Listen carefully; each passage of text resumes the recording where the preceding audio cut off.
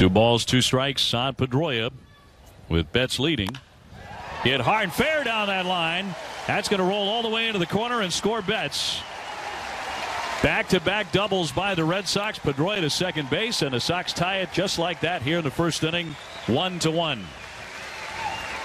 Well, when you watch this swing by Pedroia, you're going to see that the backside's leaving. It's a breaking ball, but the hands were in a good position, and he's able to hook that ball right down the line. Now, look, he's a little bit fooled on that pitch because it was off speed and it was a breaking pitch, but still, he's able to make the contact right down the third base line.